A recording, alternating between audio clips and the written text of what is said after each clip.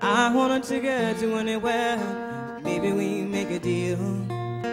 Maybe together we can get somewhere. Any place is better. Starting from zero, got nothing to lose. Maybe we'll make something. Me, myself, I got nothing to prove. What's up, you guys? It's your girl Andy Rex, and today, you guys, we got some more Zach rushing, you guys. Now I was been supposed to do this, but a lot of donations and requests is just overflowing your girl. But we're gonna show him some love. Now, he was funny on the my first black cookout. He was a little extra, but it was definitely entertaining and funny. So we're gonna see when he comes in on Momma T's fish fry.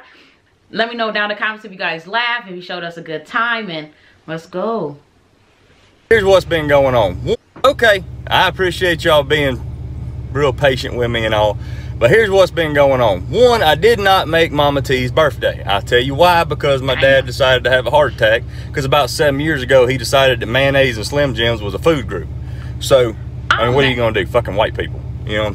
Oh, I'm mad at him. I'm mad at him. My dad decides to have a heart attack. Get out of here. Oh my gosh. He wrong for that one. Same. Anyway, I did, however, get her a birthday present and sent her said birthday present. Now, apparently she liked it because I got the invite. Well, I got her one of them 25-gallon fish fryers, the one you hook up to the propane bottle and you can cook a jagillion fish at one time. You know what I'm saying? Can't go wrong with that. I don't know where you're at, but down here in South Mississippi, we fry a lot of fish. Mm-hmm. Well, for Memorial Day weekend, I got the call. I said, yeah, I'll be there. I'm down like 4 flats. So she invited me over and all that stuff. Well, I knew what I was getting into. So about a week before time for the fish fry, I started making preparations. I said, well, it's too damn hot in South Mississippi now to go over there in jeans and boots like I was last time. So I'm going to try to fit in. I'm gonna go get me a pair of Jordans. All right. I called my buddy. I said, buddy, what kind of Jordans I need to where I don't get laughed at? He said, just go get you a pair of a number of Jordans. I said, all right, I'll run down there to Dick's and get me a pair. He said, no, boy, you can't go down there to Dick's and get Jordans. I said, yeah, they sell them there. I didn't think he knew. I had no idea that there was a special kind of Jordan you had to get. Apparently what they sell at Dick's is Team Jordans, and you get your ass laughed straight out of the barbecue on that one. You got to go get numbered Jordans. At this point when he's talking, I'm as lost as an illegal immigrant at a vote for Trump rally. I'm talking about I ain't got a shitting clue what the hell's going on. None, no, never how. So I go on one of them websites that he sent me, fly something, bought me a pair of Jordans. The only one that had my size 15. Had to get a size 15. Hang on a second. But, anyway, so I show up there in my Jordans, and after they done, they laughed at me and stuff like that, I thought it'd be a good conversation piece. They had told me that I have committed one of the utmost crimes known to man. Apparently, when you get a pair of Jordans, you ain't supposed to walk normal. Okay, you ain't supposed to just walk like increase. You're supposed to walk on napkins, okay? You cannot crease them. You cannot get them dirty.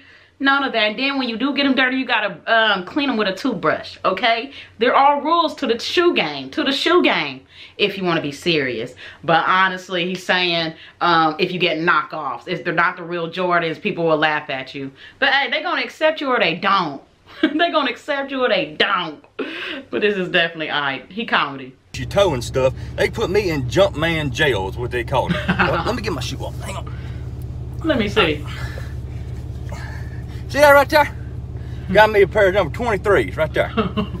There's a crease right here.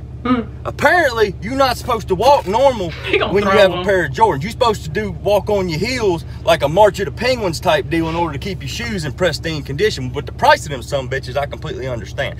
I digress on that. Anyway, on to the fish fry.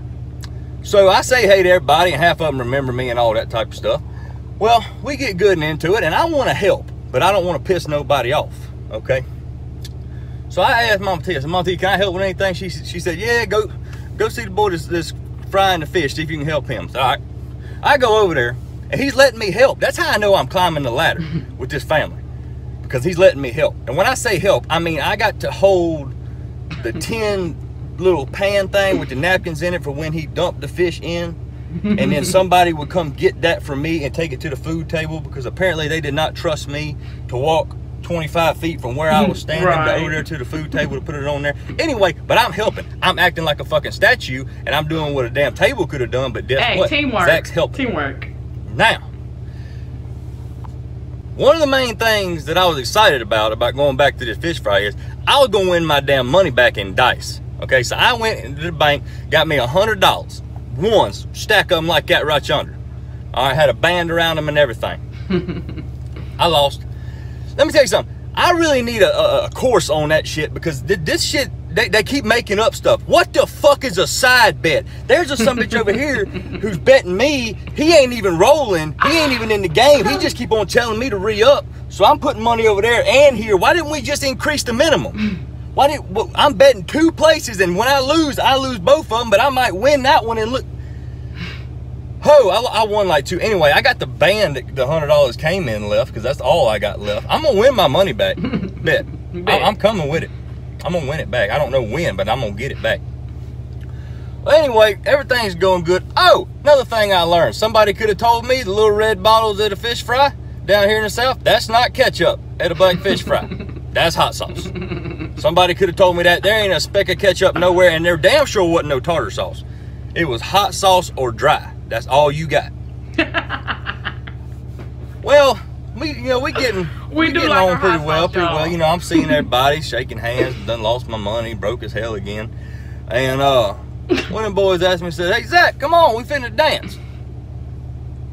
I blame y'all for this. Why did nobody tell me that I'm supposed to do 2 rounds of Insanity and 1 round of P90X before I go get on the damn dance floor? This is insane. Because once you get there, you don't fucking leave. You're just there. Well, whoever had the damn iPod that was playing music had 5 songs back to back, and not damn one of them was the Boot Scootin' Boogie. I'm flailing around out there. I don't have a shitting clue what's going on. Hey, and I bet you one of them was an electric slide. Hey, I bet you. Going on, I'm flailing around like a fresh caught catfish that just hit the bottom of an aluminum boat in August. I'm talking about I ain't got no clue what's going on. It's hot, I'm fat, I got a bunch of shit going on. I am sweating more than a fresh fuck fox in a damn forest fire at this point. And then, what the fuck is a wobble?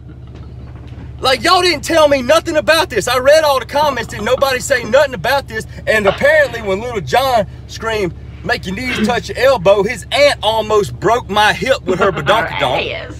And you can't get off because I'm in the middle of the shit, just kind of white manning it, just back and forth, just wiggling my hips.